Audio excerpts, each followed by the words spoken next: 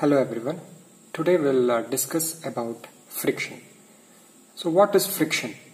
When a body moves or tends to move over another body, a force opposing the motion develops at the contact surface.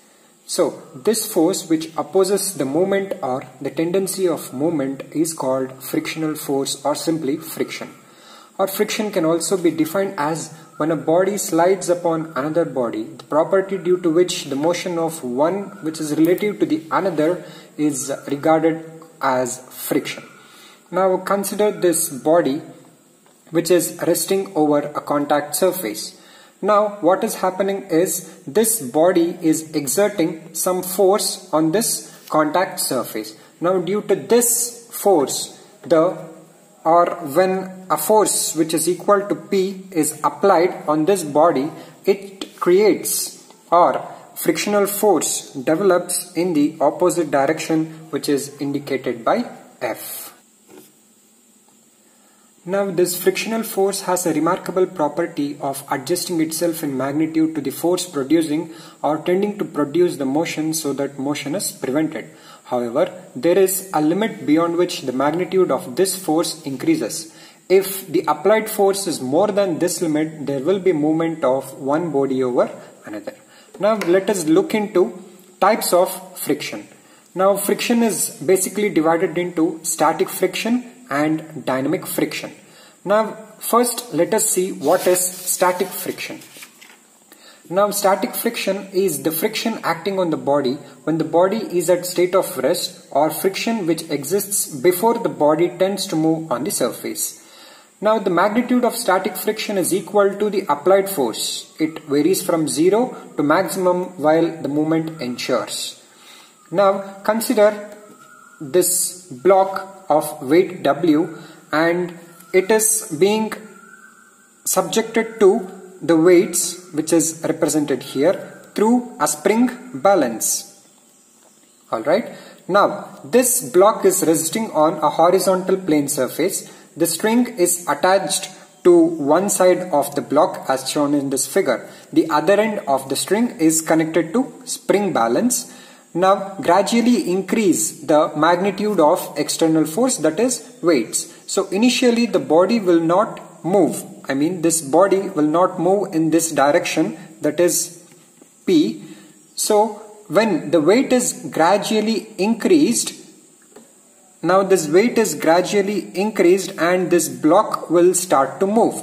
Now what is happening here is initially whatever the weights you are putting here is being overcome by friction. Now when this force is greater than the frictional force, when that case happens, the body will start to move in the direction of force P. This is because there acts a force on the block which opposes the motion or movement of the block.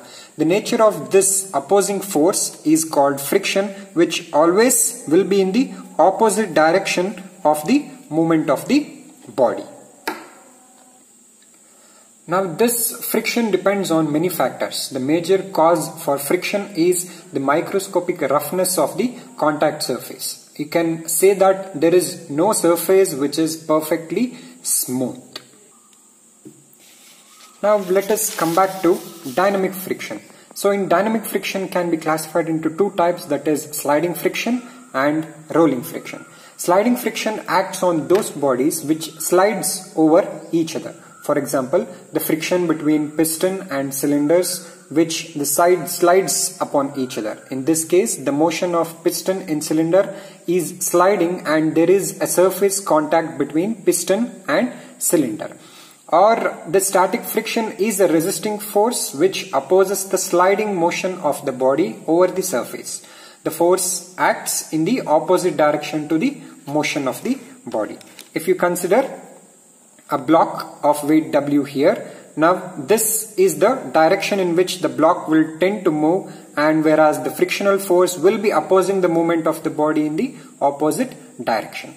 Now the other type of dynamic friction is rolling friction. Rolling friction acts on those bodies which have point contact with each other. For example, the motion of wheel on railway track is an example for a rolling motion, and the friction between the wheel and railway track is nothing but the rolling friction. It can also be defined as the friction between two bodies when a body rolls over a plane as shown in this figure. If you consider a roller which is on a contact surface, there will be a normal reaction here R if the body is moving in this direction and the weight of the body is W, and to prevent this motion of the body in this direction, there will be frictional force which is developed in the opposite direction. Also, depending on the nature of contact surface, friction can also be classified into dry friction and fluid friction. Dry friction, if the surface between the two bodies are dry, then the friction between the bodies is referred to as dry friction. Fluid friction, the contact force between the fluid layer or between solid and fluid is termed as fluid friction. Now let us move on to next concept, which is nothing but limiting friction. Now limiting friction can be defined as the maximum friction produced at the contact surface between two bodies before the movement of the body is happening is known as limiting friction. Now consider this block which is resting on a rough horizontal surface. Let W be the weight of the block. Let the block be subjected to a horizontal force P. When this applied force is sufficiently small, the block will remain in this position or it will remain in equilibrium. If the force P continues in this direction and the magnitude is increasing, then what will happen is there will be a maximum value beyond which the frictional force will not resist this motion, and there exerts a force known as frictional force which is limiting this movement, right? This is F, right? So now suppose if this frictional force F continues to oppose P with longer magnitude but attains a maximum value called Fm, right, beyond which the block starts sliding or it will start to move. This maximum resistance offered by the body is called limiting friction. Now let us concentrate on the next concept known as normal reaction. Now to understand this, we'll look at this diagram once. So let us consider a body A which is having a weight W and it rests over another contact surface B. A force P acting on the body which slides the body on the surface B as shown in this figure. Now this body A presses the surface B downward equal to the weight of the body A, correct? In reaction surface B, there will be an upward reaction to this body, and which will be in opposite direction to this weight of the body, and it is known as normal reaction R. Okay, so this upward force which will be in the same magnitude but opposite in direction is known as normal reaction, and it is indicated usually by letter R or N. Now let us look into the next concept, which is coefficient of friction. This is represented by mu. Okay, so coefficient of friction is defined as the ratio of limiting force of friction F to the normal reaction R between the two bodies. So it is denoted by mu. Alright, so if you represent that, mu is equal to the ratio of limiting force of friction to normal reaction. Limiting force of friction is represented by F, where normal reaction is represented by R. So we can say that mu is equal to F by R. Alright, or also F is equal to mu R. This is one of the important relations which you have to remember. Now the next concept which we will be looking is angle of friction. Alright, so angle of friction is defined as the angle made by the resultant of normal reaction R and the limiting force of friction F with the normal reaction R. It is denoted by phi. The following figure shows a solid body resting on a rough horizontal plane. Let us understand angle of friction with the help of this figure. Now, again, angle of friction is defined as the angle made by the resultant. Alright, angle made by the resultant with the normal reaction R. Now, which is this resultant? This resultant comes from this normal reaction R and the limiting friction F. So, if you want to define it again, so here it is. Angle of friction is defined as the angle made by the resultant of normal reaction R and the limiting force of friction F with the normal reaction. That is important. That is, this phi is with respect to the normal reaction and not the horizontal force of friction. That is important. So this angle of friction is represented by phi. Now, if you call this as the resultant, that is S as the resultant of normal reaction and the limiting force of friction, then we can complete this in the form of triangle by resolution of forces. So this will become F. So from this triangle we can say that tan phi is equal to F by R. Right? So we also know that F is equal to mu R. Correct? So let's replace that. Mu R divided by R. So R gets cancelled. So from this figure we can say that tan phi is equal to mu, where mu is the coefficient of friction. Thus we can say that the tangent of angle of friction is equal to coefficient of friction. So this is also one of the important relation which you have to remember. Now let us understand the next concept in friction, which is important, known as cone of friction. Now this is an imaginary inverted cone with an angle equal to the angle of friction. Now consider a body of weight W resting on a horizontal surface as shown in this figure. So let P be the force, this P be the force required to just move the body such that the frictional resistance develops to a limiting value. Let S be the resultant of normal reaction R and the frictional force F, and phi be the angle between R and S. This phi be the angle between R and S. Now if the direction of P is changed in the opposite direction, and the F will be acting in the opposite direction. Correct? So in the similar way, if P is rotated, if this P is rotated through 360 degree, it implies that the F is also rotated to 360 degrees, and in turn the resultant S is also rotated through 360 degrees, and hence it generates an imaginary cone called cone of friction.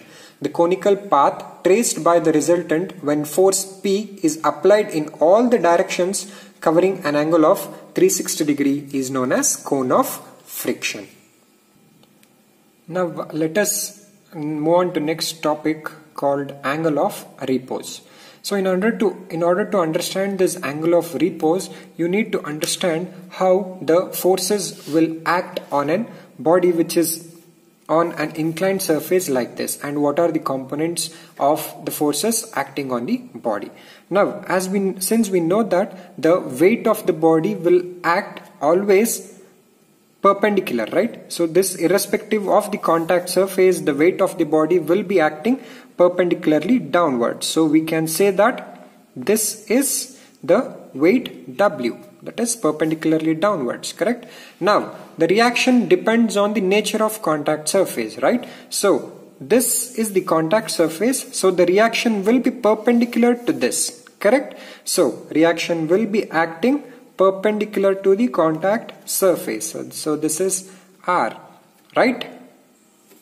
Now because there is no other forces acting on this body will tend to move in the downward direction due to gravitational force.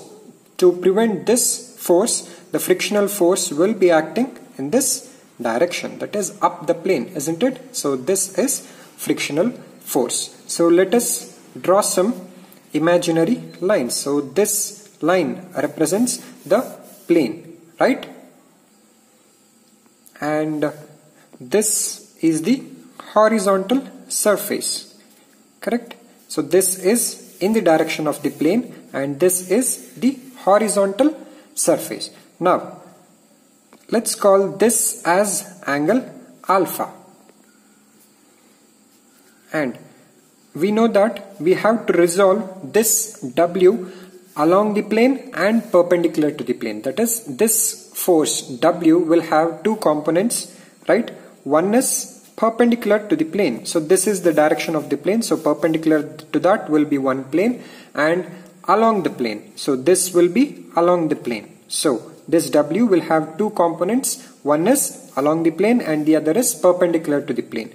So if this is alpha, this component of the force will be W cos alpha, and this component of W will be W sin alpha, right? So if this is alpha, because this is 90, this angle will be 90 minus alpha, right? Sorry, this angle alpha comes from this inclination. So if the inclination of this surface is alpha, so this will be equal to alpha. If this is alpha, this will become 90 minus alpha. If this is 90 minus alpha, this will again become alpha. So from this you will resolve the components of the force W as W cos alpha and W sin alpha. Please make a note of it. Now coming back to angle of repose. So angle of repose theta, or in this case we have called it as alpha, correct? Right.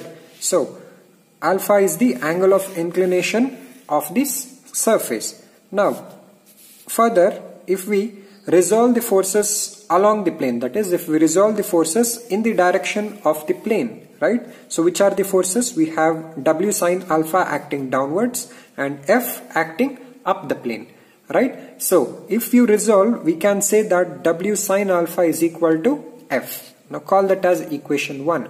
Now if we resolve the forces normal to the plane, so which are the forces normal to the plane?